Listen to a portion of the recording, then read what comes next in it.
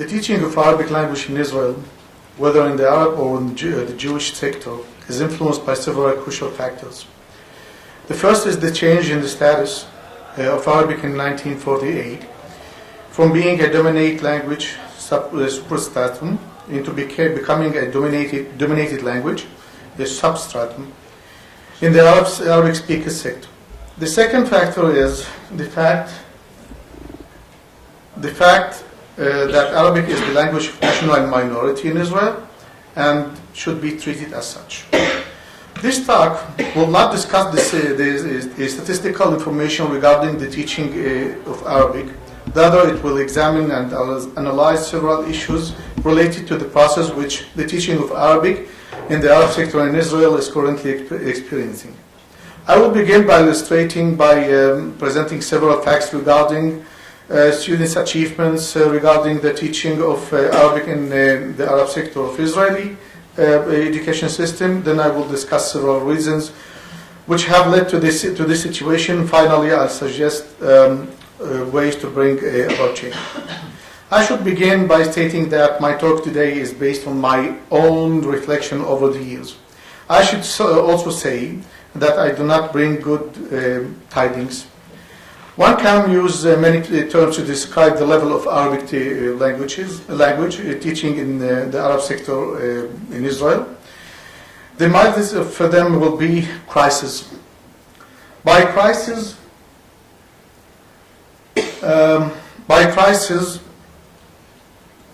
I mean that for many years, not only has the teaching of Arabic not been progressing or improving, but the education system has not even maintained some of the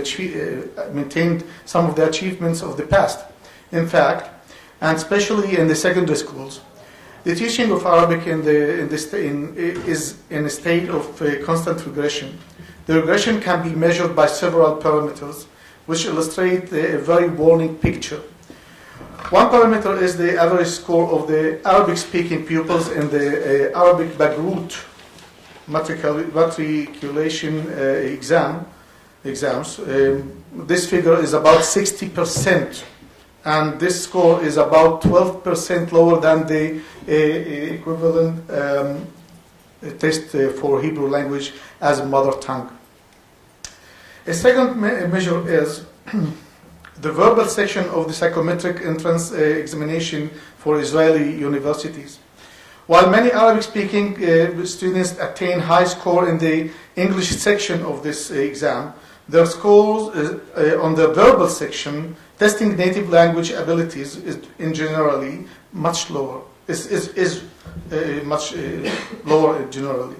The third parameter is the Mitzar test, school efficiency and growth measurement, administered in grades 5 and 8. On this measure, the abilities of elementary school children, especially general knowledge and reading comprehension and writing abilities, are lower than the national average.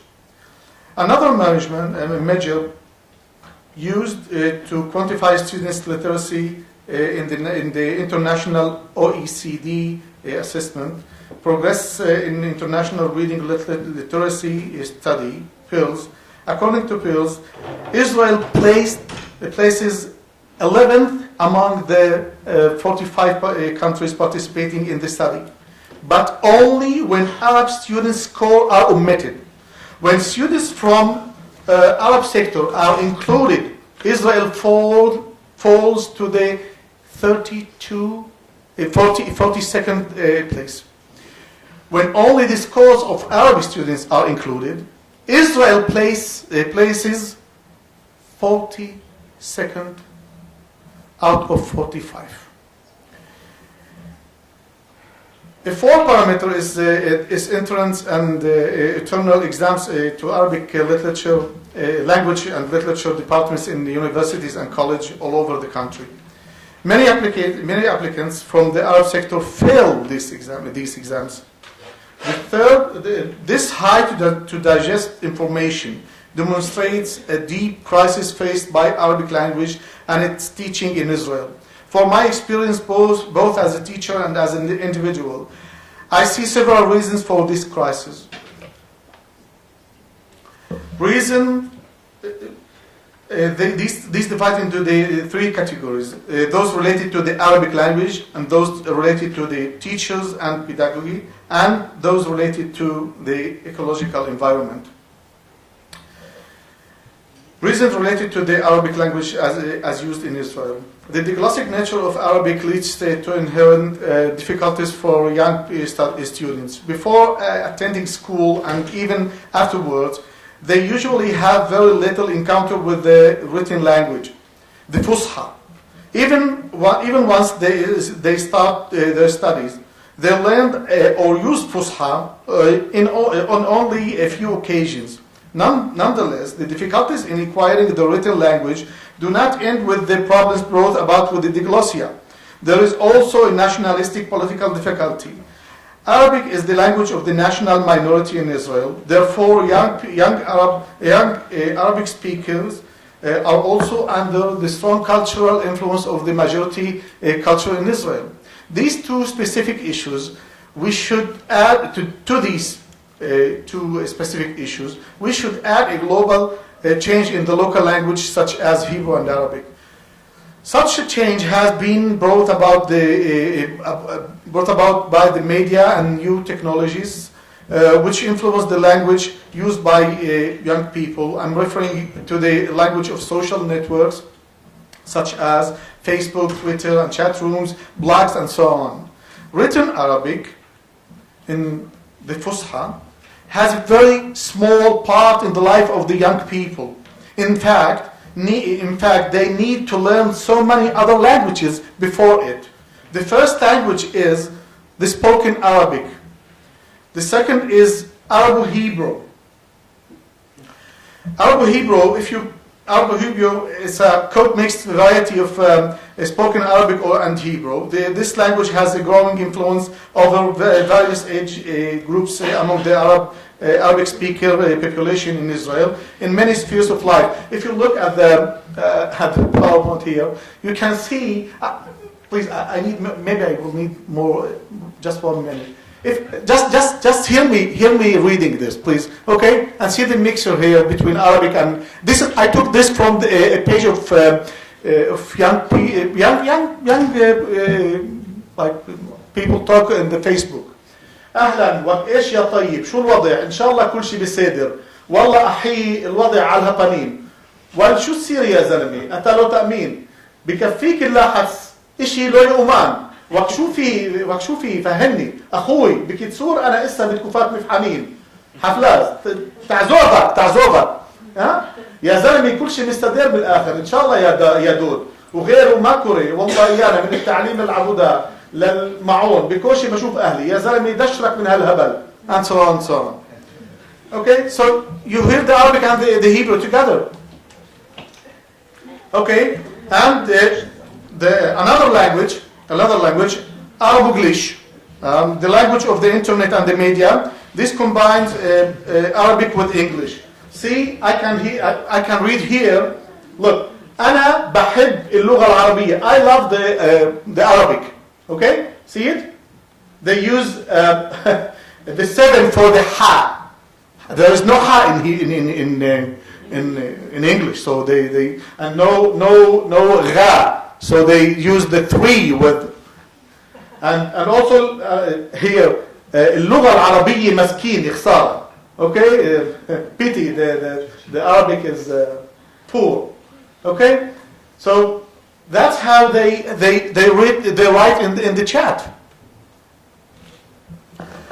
And the Hebrew, which all inhabitants of Israel must learn in order to become part of Israeli society and to be able to work outside the Arab sector.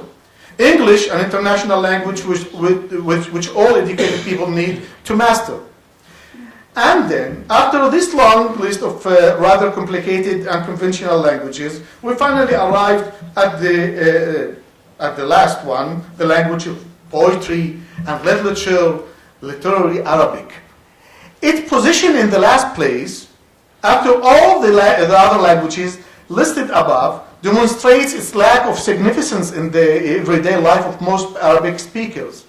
Nonetheless, literary Arabic is the language that the students are tested on when measuring their formal language abilities and skills, reading, writing, expression, and comprehension. Thus, literary Arabic became an obstacle in the language history of the Arab students, rather than a native tongue acquired naturally.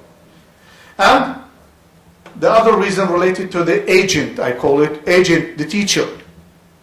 I greatly appreciate the Sisyphean task of the teacher of Arabic, and I'm personally familiar with the, at times, impossible conditions that they have to work in.